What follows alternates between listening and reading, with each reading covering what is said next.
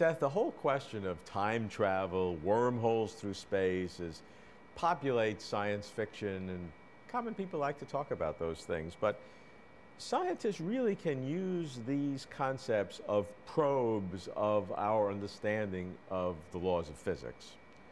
So as you look at the laws of physics from your view, particularly from a computational universe point of view, how do you look at the possibility of time travel and these strange ways of skipping through space? Well, we're traveling through time right now. We just happen to be traveling forward through time, and nobody seems to think this is remarkable. But it strikes me as already rather remarkable that we're traveling forward through time, right? And heck, I can even travel through time faster, right? And there's perfectly legitimate ways of traveling forward through time so that it is less onerous. You can hop on a spaceship, zip off, it's close to the speed of light, come back, right? And lots of stuff has happened in the meanwhile where you've only aged a few hours or days. So I guess you must mean traveling backwards in time when you're talking about time travel. And doing it in a more controlled manner, like if you would go at the speed of light, you can only a few of your years would pass when lots of years on Earth would have passed, but you can't control that to where to go back and forth.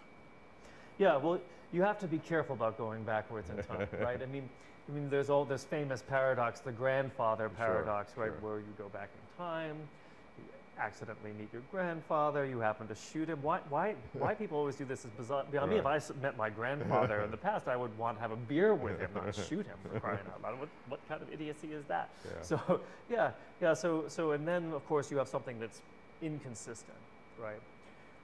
But there are theories that say it may be possible to have information or matter being sent back in time and still be a self-consistent fashion.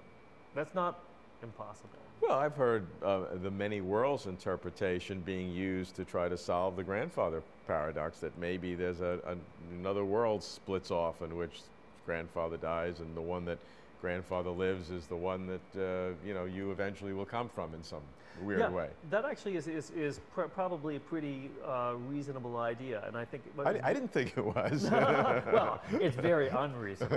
Okay, so the many worlds theory of quantum mechanics, that there's a notion that at every instant in time the universe is splitting up into all different possible worlds, so everything that can happen does happen in one of these worlds. So maybe then if you went back in time, you arrive at this instant again, you kill your grandfather, fine, you're just in another world. Right. So instead of ending up back where you started out, you end up looping off to another place. So that certainly helps with this grandfather paradox. And that's not inconceivable. And in fact, this idea of using funky features of quantum mechanics, like the many worlds theory, to have time travel happen has some merit. In fact, there are very specific models in which time travel or going backwards in time can in fact happen based on ideas from quantum information theory. How would that conceivably work? Well, so just to make it even weirder, it happens when you have a black hole. So this also, it gives you a mechanism, these ideas from quantum information give you a mechanism whereby black holes can evaporate and still have the information of what formed them escape. So there's a famous problem about black holes, which is a black hole, something that's so massive that light itself can't escape. So anything that goes in can't come out. They're the Roach motels of the cosmos, right? Check in, but you don't check out. Bits check in, but they don't check out. But yet at the same time, they can evaporate. So Hawking taught us that black holes are radiating. A big black hole radiates very, very slowly, but nonetheless, there's radiation coming out. The radiation looks completely random. And Hawking thought that all the information about what had gone into the black hole was completely destroyed. And so none of the information about what went in comes out. And indeed, it's very hard to get information to come out of a black hole just because, even light can't get out. And if information can only travel at the speed of light, well, then information can't get out. So it's tough to figure out how information could escape.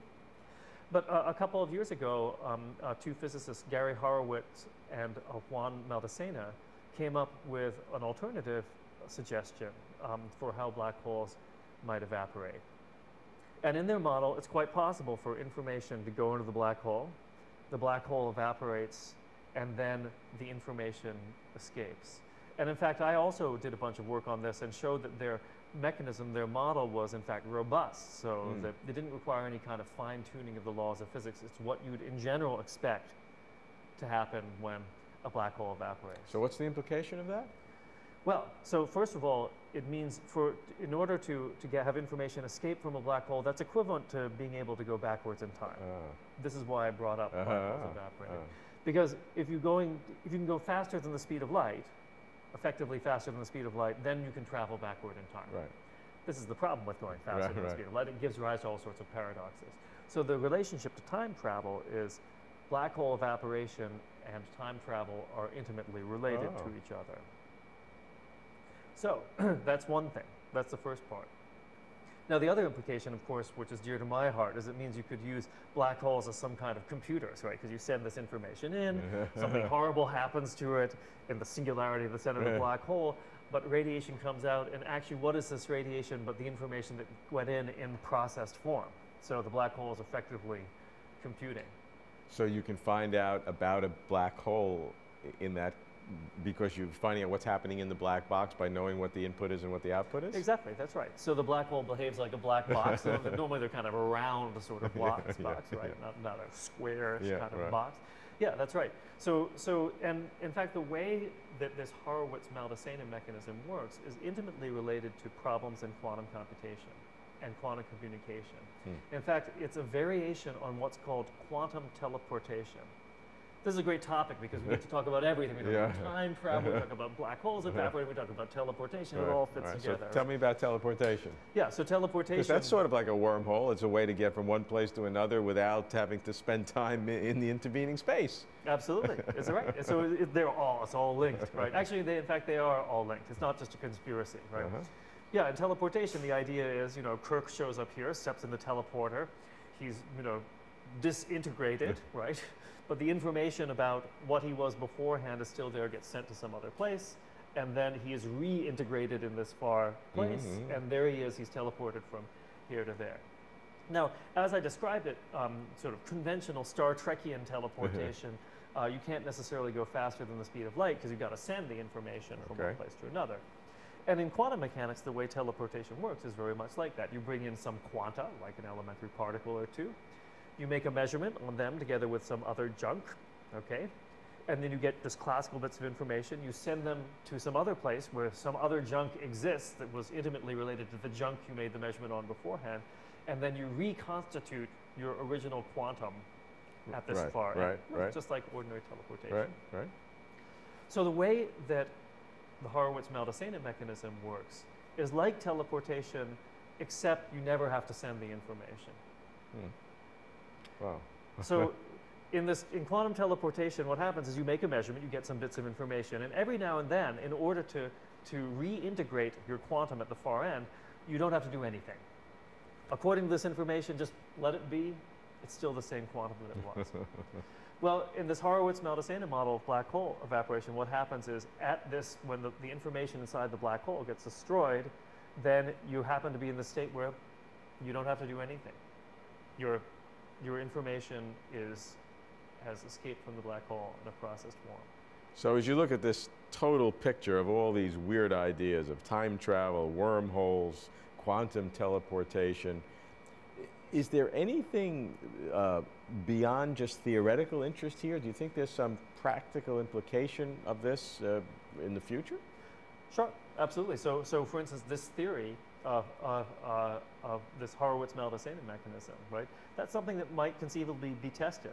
There are ideas that it might be possible to make little tiny black holes, say in the LHC, the Large Hadron Collider over at CERN.